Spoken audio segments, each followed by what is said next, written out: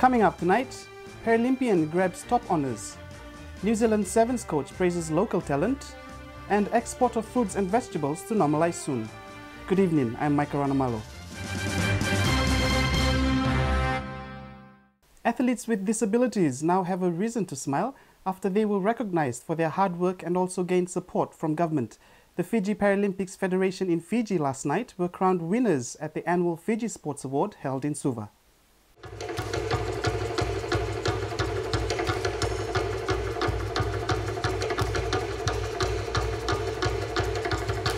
Last night was a night to remember for Fiji Paralympics after scooping top awards at the Fiji Sports Awards.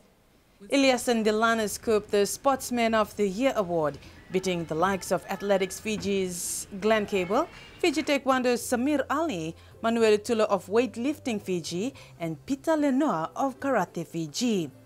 The winner of the title of Fiji Sportsman of the Year is Ilyas Delana, Fiji Paralympics Committee.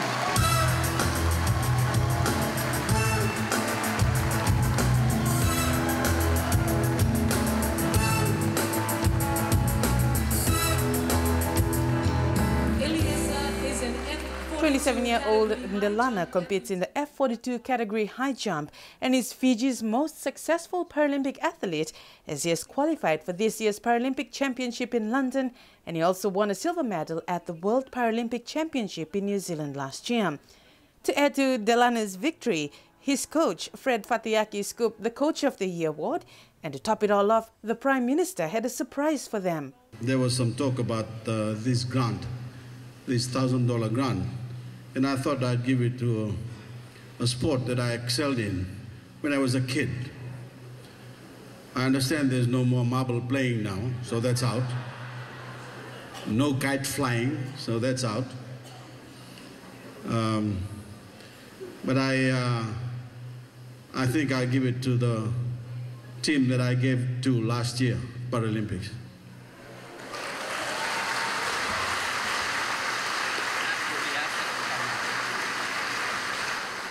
The United States ambassador to Fiji says the trade relations between the two countries are on the right track. Speaking at the recent U.S. Chamber of Commerce and Fiji-USA Business Council annual meeting, Ambassador Frankie Reed commended the support of the Fijian government. The two-way trade last year between the two countries stood at more than $174 million. Fiji's exports to the United States were an estimated $131.5 million, while U.S. imports to Fiji were estimated to be around $42.6 million.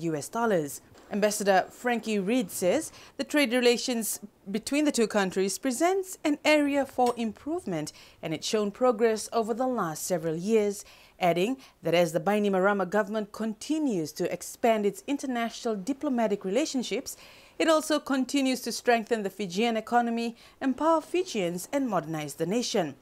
Recently, Fiji tapped into the mahogany market in America, and Ambassador Reed drew attention to the potential of the sugar industry in the country as well.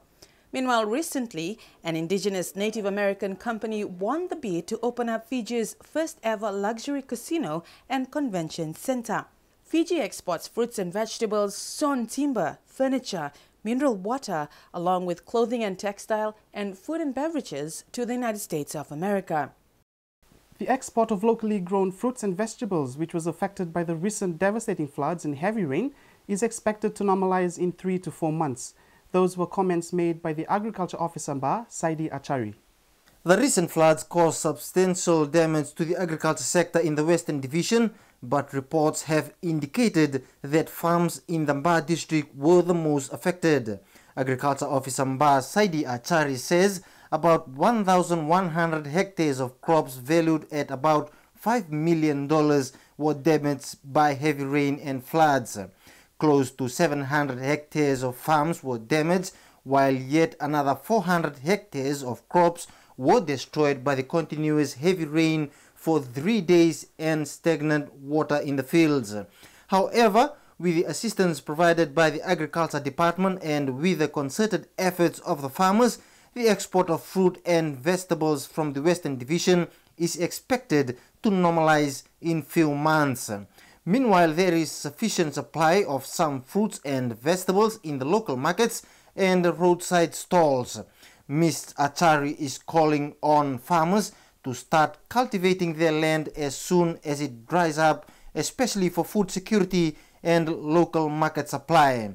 The Agriculture Department will start distributing kumala cuttings and dalo suckers to the affected farmers from next week. Coming up after the break, Church group donates to flood appeal.